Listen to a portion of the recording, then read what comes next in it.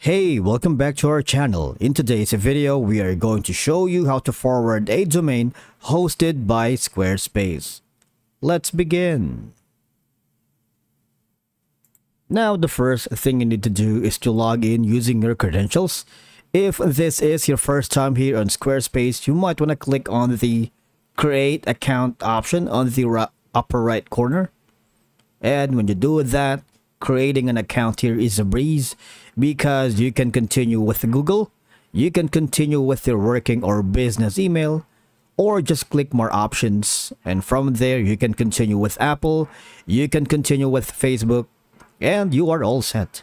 Now, once you are here, for you to be able to forward a domain hosted by Squarespace, you can follow these easy steps.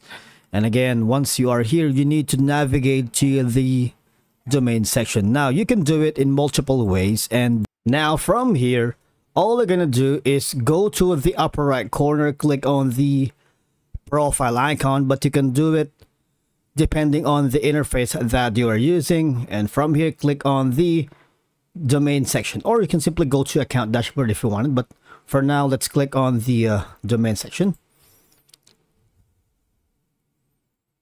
Or the next option is when you are on your specific website right here, click on the settings in the lower left corner. And from here, you can select the domains and emails. And then click on domains. You don't want to deal with Google Workspace for now, but click on domains. And from here, you can obviously go to get a domain, use a domain you own, or click on the domain section. By clicking on this option right here, what will happen is, now remember, if you registered your domain through Squarespace or connected a third-party domain via the name server connect, you can access its DNS records because there are instructions that servers use to direct visitors to your domain and send email to custom email addresses and a lot more. Now, there are only a few reasons for editing these records. Say, for example, you're forwarding your domain, setting up a third-party email, or fixing a domain that's longer connecting. Now, to move your domain or manage your domain's privacy settings, all right, just go here in this specific domain and open your domain's dashboard. Now, when you click on the domain name right here, you would have multiple Squarespace domains and click their DNS record separately, right?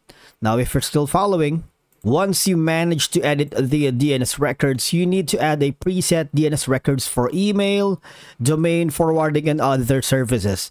Now, I just wanted to let you know that certain domain tasks like setting up MX records for a third-party email provider or setting up a domain forwarding require a specific records. Now, for many of these tasks, you can use a preset to enter the information correctly.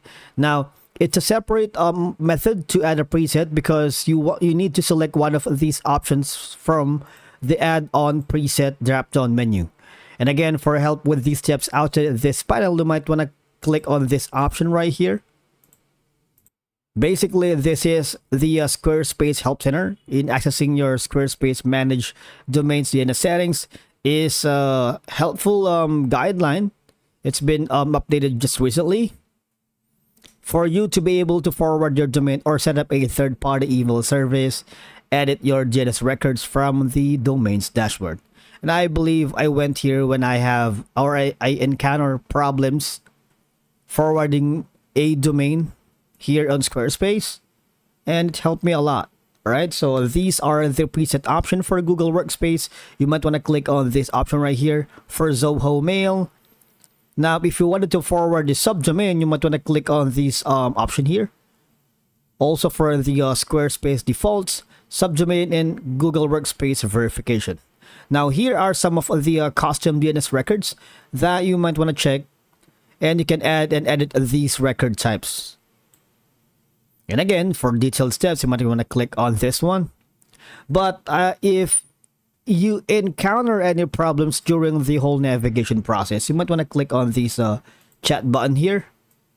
You might want to click on the Squarespace Assistant, because from here, if you need any assistance regarding about forwarding a domain, or if anything's not clear, you might want to go here and the support team will be more than glad to help you out.